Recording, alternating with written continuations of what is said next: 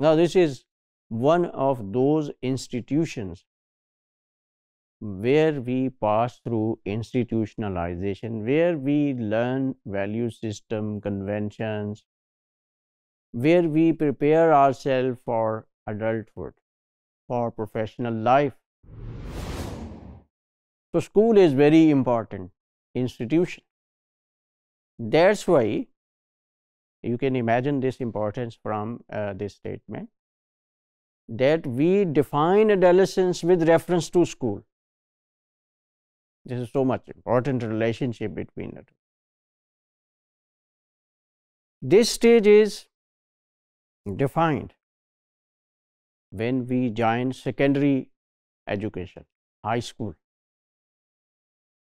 If we leave school midway, society, community calls us dropouts or truants.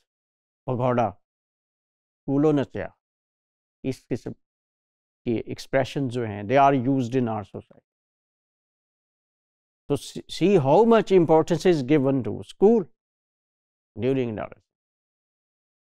If we are in school but spend minimum time in classes, see what people call us. They say they are antisocials. They don't consider us even as member of social world. It is the high school, because this, why this conception? You are familiar with this.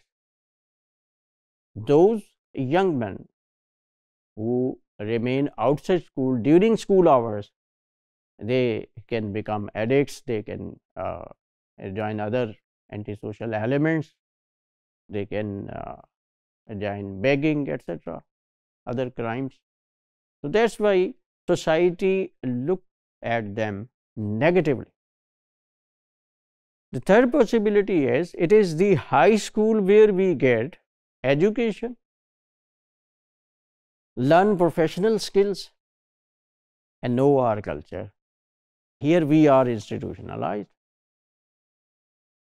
So we attach adolescence, we define adolescence with reference to school. This number one. And number two, it is here that we are institutionalized. We are given opportunity to develop our identity, to prepare ourselves for future life, for adult life.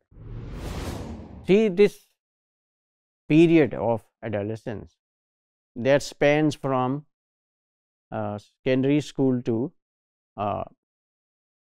beginning of adulthood, this period is considered stress-free, relaxed period for the adolescents, because they have no responsibility for finance and for other things. This whole burden is on the shoulders of the parents. They just study. Those who do not experience adolescence in school, they are treated as anti-adolescents. It means society thinks that they haven't gone through the stage of adolescence if they didn't attend the school.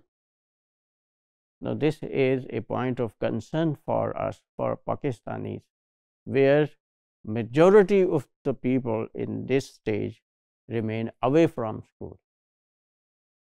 So, in civilized societies, in well-organized societies, and definitely we too are well-organized society, just we need to be serious, we need to revise our commitment, otherwise everything is okay with us, we are also civilized. So, in civilized, organized societies, if people are anti-adolescents, they are not treated well in courts, in hospitals, and in provision of social services. As institutions like school are built around adult culture, what we are learning at school, we are learning adult culture. Adolescents acquire adult culture or they can challenge this culture. So it means it is not just passive reception of adult culture and values and conventions. So we as adolescents at school, we can also question these things which are attached with adult culture. So this is also a place of struggle, a place of conflict of ideas.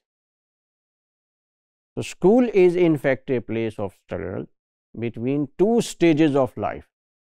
One is adolescence, the other is adulthood. The adult culture is being conveyed to us and we are adolescents. So there is difference between the two stages of life. So that's why there is a kind of confusion, there is a kind of conflict, and it is the duty of the school and the curriculum to remove this confusion. Here is a task for you to understand these ideas. Do you think those who attend schools full time, they are not anti-adolescents, they have gone through this stage? Do you think these people are not antisocial? They don't become criminals, they don't shoot at teachers, they are not involved in other antisocial activities? Discuss in your social media group, send this topic to your friends, and then know their ideas. After that, write a note, a critical note on the ideas of your friends about this topic. We conclude, in many countries of the world, high school education is very, very important, because high school education coincide with adolescence, and adolescence is the period where we prepare ourselves for professional life and for adult life roles.